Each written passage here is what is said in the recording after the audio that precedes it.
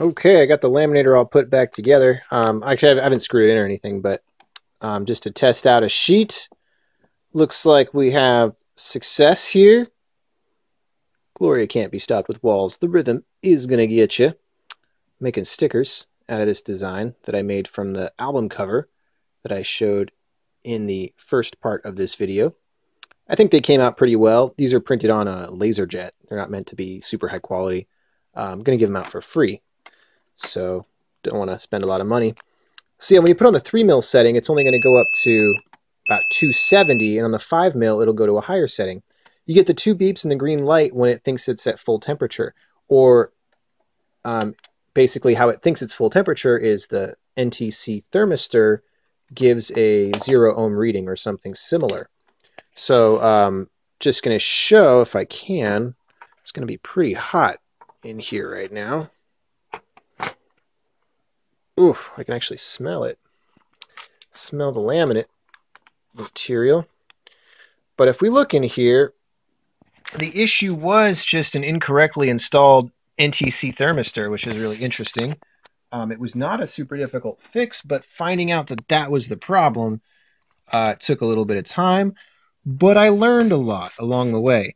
Now you see that motherboard there, that was, let's see if I can zoom in here. This camera is not that great. I do apologize. That version 1.1 NTC PCB is supposed to be facing up, and that was actually facing down when I got this off of eBay. So who knows what happened there. Do apologize for the shaky camera. You can see the thermistor there. What's interesting is that this does not actually touch the thermistor. It comes really close to it, though, but it actually rests, if I can get it down in there, it actually rests on the PCB, on the substrate, which is kind of interesting. Oh, sorry, hope you're not getting nauseous with this. Just trying to get this in here so you can get an idea of what I'm talking about. And you see there, it's resting at the edge of the PCB. Now, those 2 pieces of metal to the left and right of the thermistor, if those are touching, of course, it'll always think that it's hot enough, and you won't get the beep. And that's what happened when I originally got this unit. That was a dead short. The thermistor starts out at 100K, and when it's getting hot, it gets closer and closer to 0. I'm going to zoom out now. Those are the rollers, of course. And everything else appears to be working. Just to give you an idea of what I'm talking about, I've got a meter here, and I've got a meter for set to ohms, set to resistance, right there, and then I've got a meter set to temperature. So what I'm going to do is just give you a little example of how you can test a thermistor in one of these. Put your put one lead in there, the other lead. So you got your both got your thermistor resistance, and as you can see here, it's 19 kiloohms, and it's climbing. If you can see that, it's climbing as the heating element gets cooler with room temperature. That's what it should be doing. That's really good. That indicates a good thermistor. And I'm going to be careful to make sure these wires aren't resting on this really hot heating element here. And now I'm going to take my temperature probe. This is a newer meter, so it's got a light. Yay! My friend got that for me for my birthday. Very nice of him.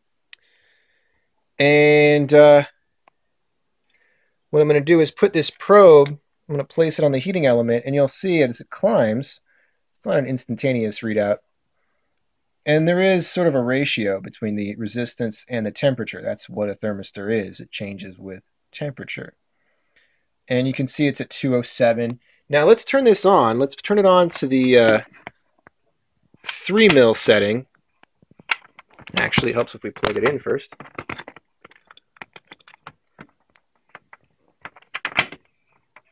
So we got our red light, and it's getting ready.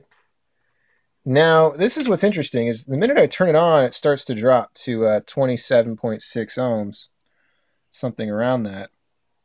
It's kind of strange. I actually think that's because of the resistance of the microcontroller interfering with the resistance of the thermistor. So it's reading it. It's just that we're not going to get the same reading the microcontroller is because of the I/O pin resistance. Maybe there's a pull up or a pull down. Not sure exactly. You can tell it's pulsing. So I'm not sure what that's all about. But again, that's going to be related to the microcontroller. I wish I knew exactly what it was doing.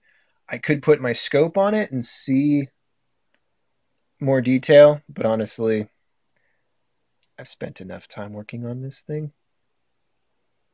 and it's working. I'm just doing this for educational purposes. So my probe's still on it. You see it's climbing to 150, 152. My guess is around 280, 270, 280. I should get that beep. Really depends on how accurate the microcontroller is measuring as well. I'm also going to be interested to know what the readout of the thermistor is going to be at full. So we're at 270 now. And you'll see the motor is always going. Always going when it's on. I guess that's fine. It seems a little strange to me. I guess if you had a fancier version, you'd have some sort of opto coupler or photo transistor detecting when the page is inserted. Either that, or maybe it's going all the time because the rollers need to rotate the heat as much as possible. That would make sense. But, you know, this is a quick and dirty thing. It's not meant to be super fancy, especially for whatever it sells for. Now you see it's already at 300. That's interesting. When the case was on, though, it would beep for sure and indicate that it was finished. So it could be now that my my meters... Oh, nope, there we go. Got the double beep, and we're going to have the green light. All right, so this goes to 306. Interesting. 305, 306, thereabouts.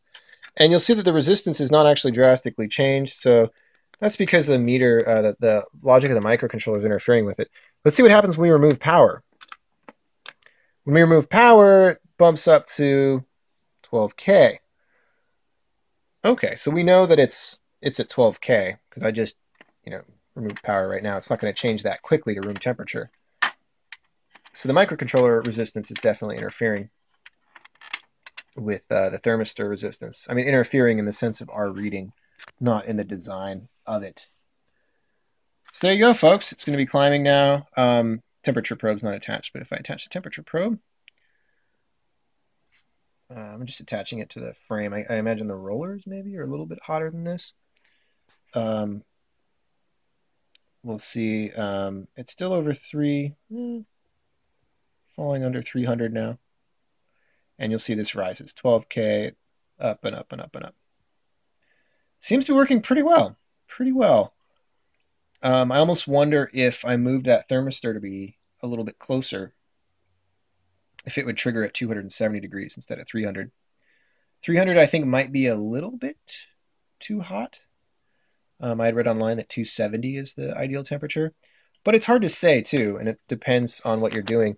I think for what I'm doing, because you'll get this kind of waviness in the laminate, supposedly, if you have it too hot. Again, I'm new to this, so I may not know exactly. But for what I'm doing for these small stickers, I think it's a little bit wavy. I think it's all right, though. I can tweak it a little bit. So if you want to tweak yours, all you have to do is, you can move the thermistor to closer proximity. You can use some thermal compound, like this stuff, to make the heat detection a little bit more accurate. But what I'm concerned about is whether or not the microcontroller is taking into account if it's using the thermistor simply to detect like close proximity to the heating element, like if it knows if it's designed around just the air. Because as you can see, as I showed before, it isn't actually touching the heating element here. It's really close, but it is not actually touching it. So like I would wonder if the microcontroller is programmed to take that into account or not. Hard to say. Hard to say if it was touching it, if it would actually break. Though I guess not. I guess the microcontroller would just shut it off sooner. So there are some things to try. I guess I'm going to have to just laminate some stuff and see what happens. But I'm pretty happy. I mean, this is a fairly working unit. It seems to be doing the job. And yeah, I don't think I'll report back or anything like that. I think you get the gist of it. Hopefully this video has been helpful. And hopefully you were all going to go check out some Gloria Estefan, because she rules. She's actually very, very impressed with her in the Miami Sound Machine. Learning more about them today in between working on this. And now I've moved on to some Led Zeppelin. Always a good time. And yeah, music and modding. Always a good way to go. This is Sega Sonic Fan, signing out.